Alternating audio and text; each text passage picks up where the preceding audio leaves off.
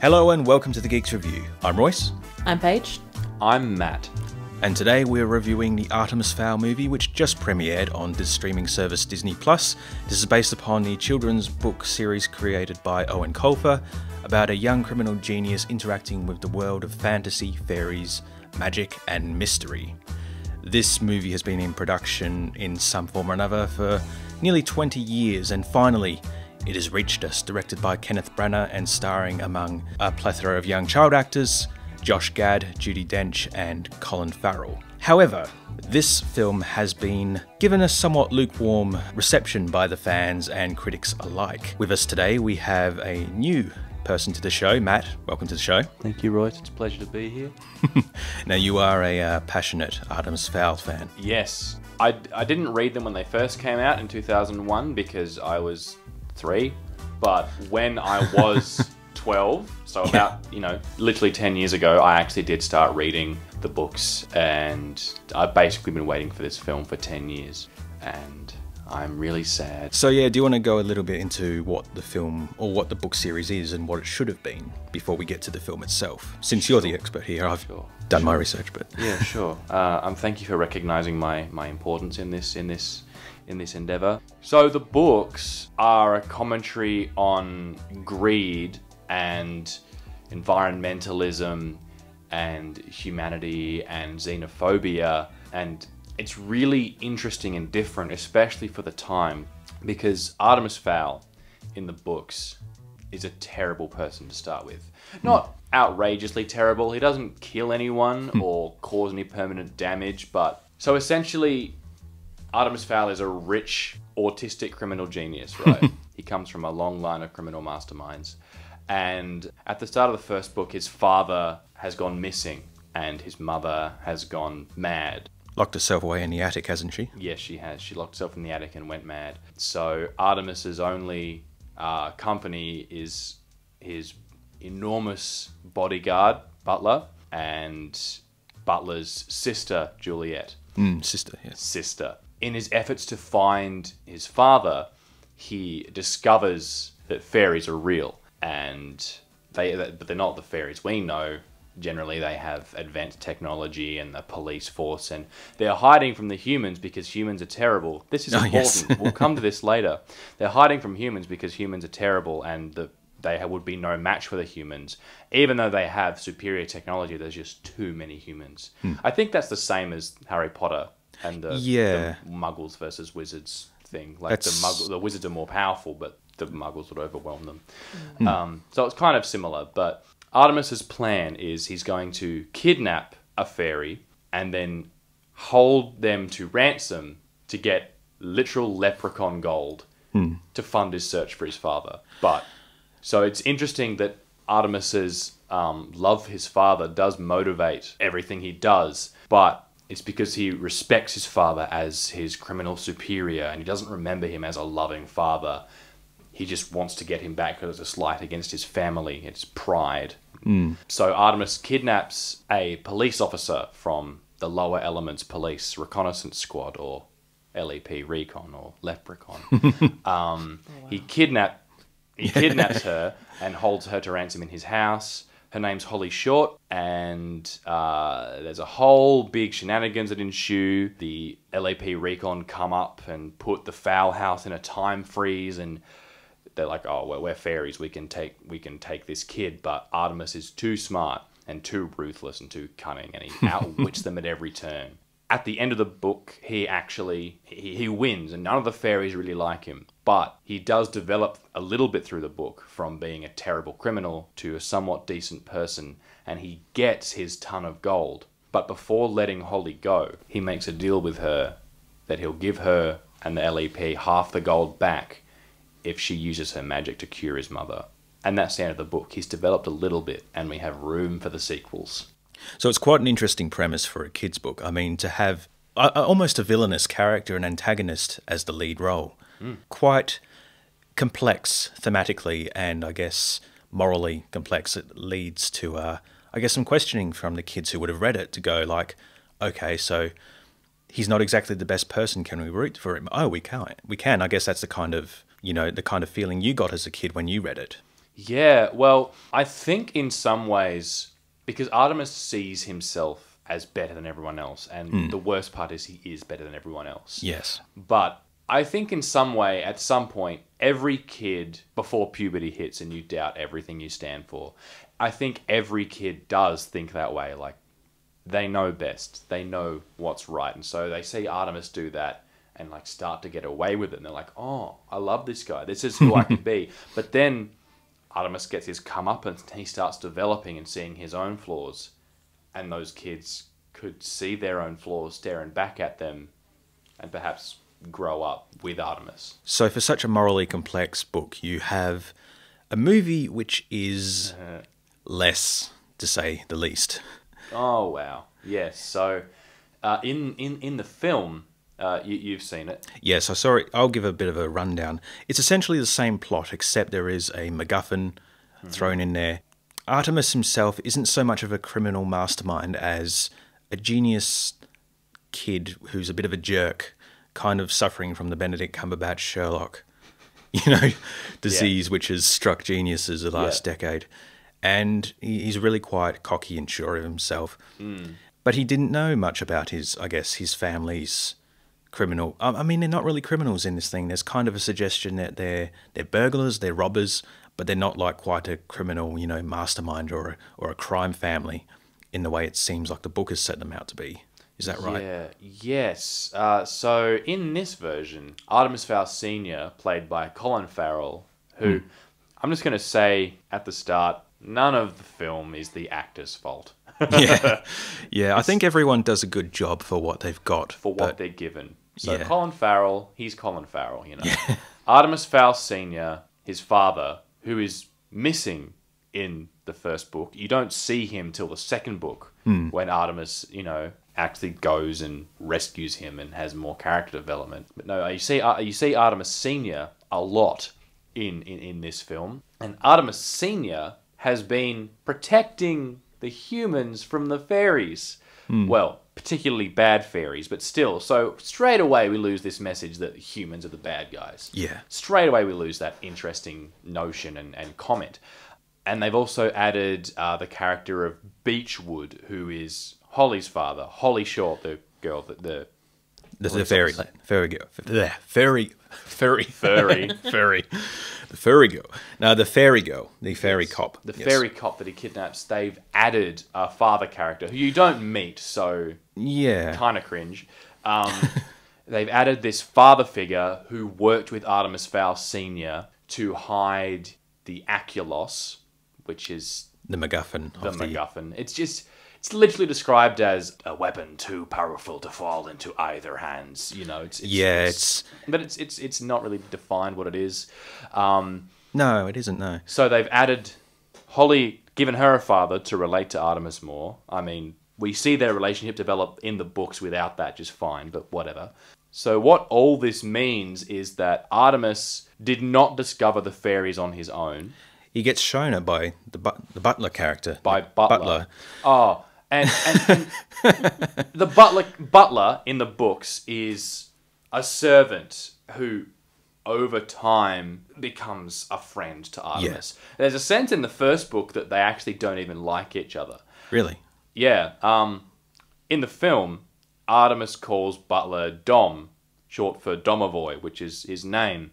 But you don't find that out till the third book, when it's a big moment when he thinks he's going to die. He tells Artemis his name. Right. So they've just skipped all character development. Because because they say he is the butler, he's called Butler, but don't call him the butler. They make a big deal about that through the narration. There's quite a lot of that throughout this entire film, where it's like, here's this big character-defining moment which fleshes out the world, but comes into play at no point, because they go and make a big deal, don't call him the butler. That's obviously going to be a part where Josh Gad's dwarf comes into it and he calls him, the butler over there, and he goes, don't call me butler. But that doesn't happen. No, it doesn't happen. There's lots of stuff that comes up in the film that is not fleshed out later. Like Butler's niece in the film, rather than sister, Juliet, who has been aged down. So when she was given a big introduction too. Josh Gad was like, Butler needed to bring in someone who understood martial arts and defense like he did, but also knew the mind of a 12-year-old boy. His niece, Juliet. So it's like, oh, cool, she's going to be a character. And then she's in there for about 10 shots. Yeah, she's probably in that introduction more than she is the rest of the film. Yes, she is. In the book, she's older than Artemis. She works in the house and helps with the criminal escapades, and has funny interactions with Holly while she's, kidnapped. When they introduced her as a 12-year-old in the film, I was like, okay, a love interest for Artemis. But they don't even do that. They don't even do that. I mean, I'm glad they didn't do that. Yeah, there is thankfully none of that. Why did it happen? Also, the film is only 90 minutes long. It feels really quick, but also really long at the same time. There's moments where it feels like they've gone and cut out the pauses in characters' dialogue, so there's no dramatic emphasis where it's just like, Artemis Fowl, you're a criminal mastermind and we're going to get you. It's not like, it's like really just sped up. It's really quick and it goes... But drags. It glosses over all the character stuff. Like I mentioned before, they added the character of Beechwood, Holly's father, who you never meet. But rather than Holly and Artemis parting on shaky ground, but with kind of a respect for each other, like they do in the book.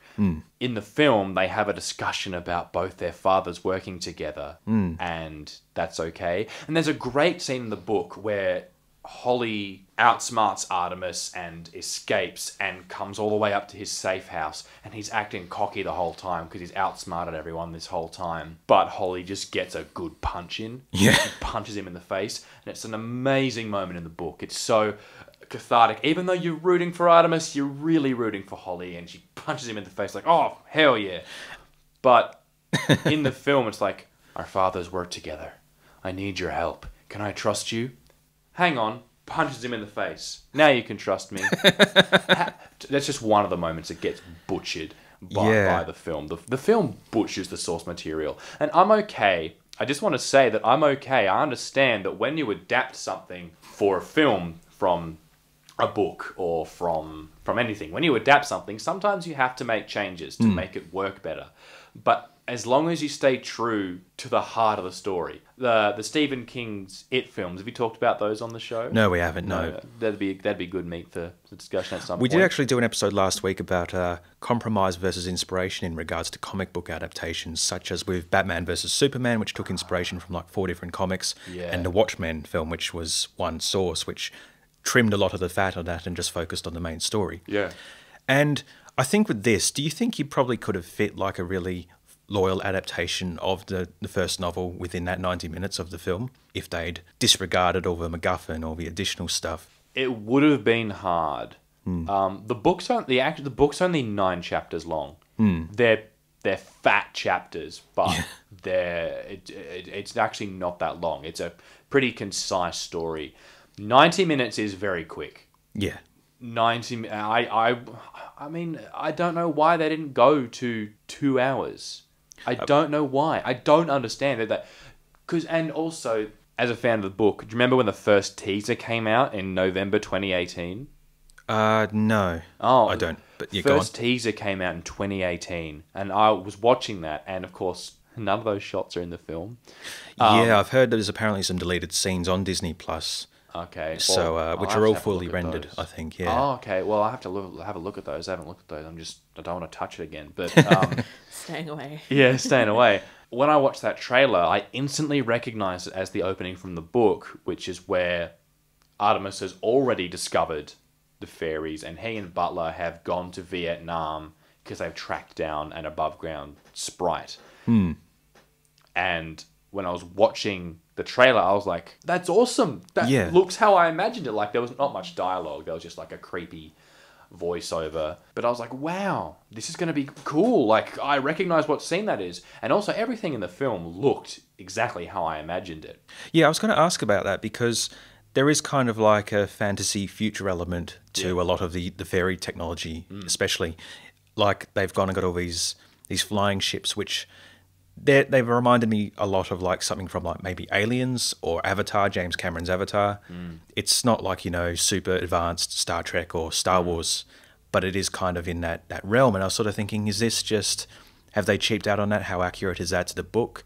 And when I did go back and look at a bit of like a plot synopsis of the novel, they do talk about how the fairy community is quite technologically advanced in comparison to humans, but still not, light years ahead.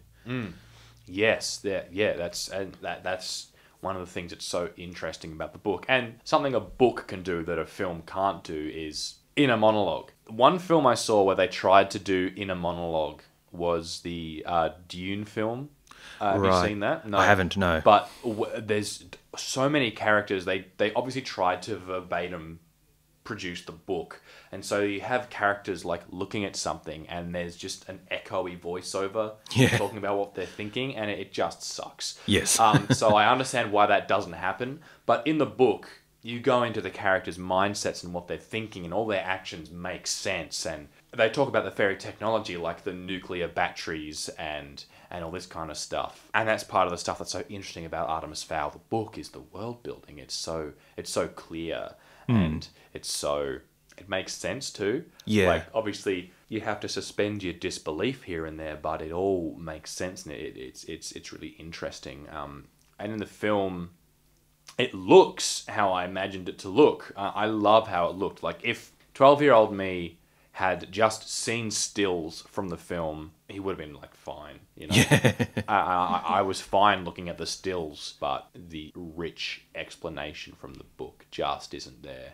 Yeah, because I guess you've had a lot of sort of urban fantasy stuff which has come out in the last 20 or so years. God, so many just films I couldn't even name. But I was reminded of a lot of those, and I guess because this Artemis Fowl did come first as a book, and maybe sort of set the template, set the groundwork. It's kind of like with The Matrix, because that took a lot of inspiration from, anime and manga, like, Ghost in the Shell. And then when you go and get the Ghost in the Shell live action film, it feels like The Matrix. It feels like The Matrix, yeah. So I was wondering if it was kind of a symptom of that and how well that translated, but that seems to have been one saving grace of this film. Yeah, everything looks great. I guess an art book would be appreciated, like a concept art book. Yeah, from this. There were several graphic novels released based on. I did see that, yeah. And the characters look so ugly in those, so ugly. Like, Butler's neck is thicker than his head. It's horrible. I mean, it's a style, but yeah. Yeah, I did hear that the character of Holly was described as being like nuttish or something in like the color of her skin. Yeah, I remember original fan castings called for like Halle Berry. That's to play, and I don't think Halle Berry would have been good at the character. Yeah, because I mean, this has been in production for like nearly 20 years. Yeah. Owen Colfer, the author of the book, has in interviews said he loved some of the changes so much that he might re-release the books with the changes incorporated. Oh.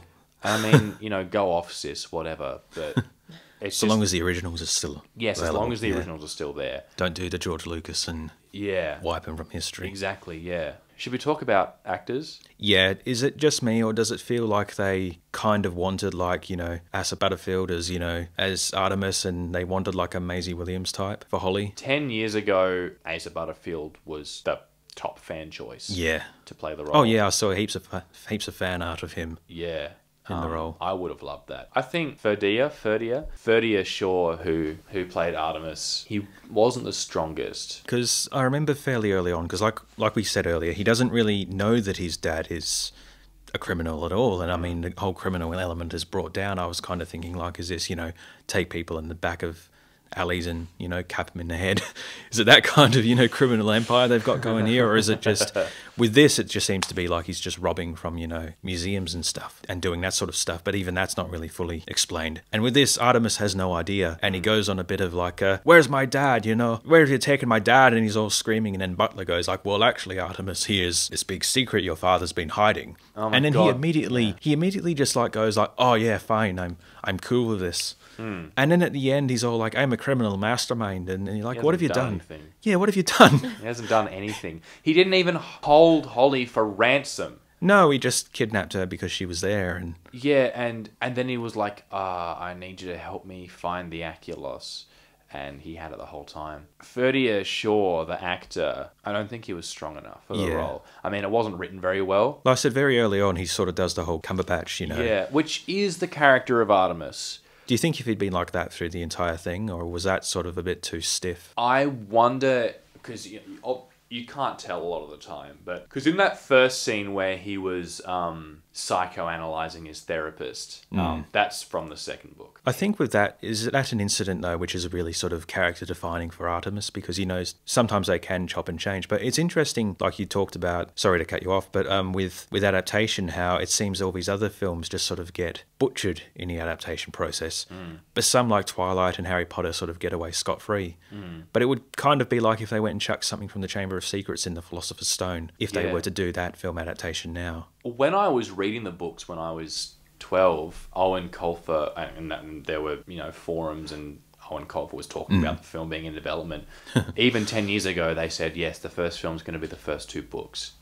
Like, even 10 years ago. And I was like, right, okay. I mean, I didn't think about it that much as a kid. I was like, oh, okay, well, I guess that's fewer films, whatever. But I just want to film. But they're both so important. And as we've seen, like, this film is mostly just the first book, but it rushes through everything. And the therapist scene, which what I was going to say is Ferdy Ashore is okay in that scene. And I started to see Artemis that I knew from the books in that scene. But then he went surfing. And then he was on a hoverboard. He was actually. And then he like expressed love for his dad. And then he called his manservant by his first name and was sad. And his mum's just completely Disney-fied, just taken out and killed. Yeah. Obviously, they're not looking to make sequels because the mum becomes really important in the sequels. What? It just baffles me. Like, it just feels like they have been making the film for so long and they just wanted to cash in on the rights they'd held on to for so long and just get something out, no matter what it was, with no... Because everyone's in the market of franchise building. Yeah. They're just going to have to write new movies now. Like, everything's going to be new. Like, the stories are tried and tested. So everyone loves them from the books. Everyone loves them.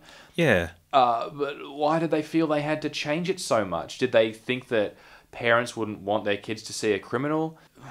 I just don't get it. They could have done it in such a way which sort of had you doubting, Like, I mean, they could have just marketed it as like, he's the new hero, he's the new Harry Potter for the time, and then just gone like into the film like, oh no, he is a criminal, he is a devious, so-and-so. Well, I actually kind of hoped, because I had a theory that the Sonic movie, well, my friend had a theory that they never actually rendered the whole film with the original Sonic design, and they actually did it properly from the get-go and made a bad trailer to get publicity. That would have been, It worked. Yeah. That my friend had that theory, and I think it's great. And so I kind of applied it to this going in. I was like, okay, because the trailers were just appalling. As soon as, and this shot actually didn't end up in the film, but in the trailer, the second trailer, not the first one, which I loved, but the second one, there's a shot with Holly, Mulch, the Josh Gad character, and Butler like lined up, and Mulch goes, I'm the dwarf who worked with your father, and Holly goes, and I'm Holly Short, your friend on the other side, and then they shake hands. That made me tear my eyes out when I saw it. Of course, it's all just a marketing thing to go like, here's the characters here to get you familiar, but it's still sort of that. Yeah, I thought maybe they were advertising it like he was some generic hero, and then it was going to be like, haha, not only did Artemis trick the fairies, but we, Disney, have tricked you. I was like, oh, please, please. And then in the film, they actually started to do the scene where Artemis kidnapped Holly, and I was like, oh, okay, we're getting back on track. But it was still hot garbage. I noticed something about the introduction to the film where you have the character of Mulch, a dwarf, a tall dwarf, a giant dwarf, played don't get me started on Dwarfus Gigantus. Just cast a short actor. Played by Josh Gad.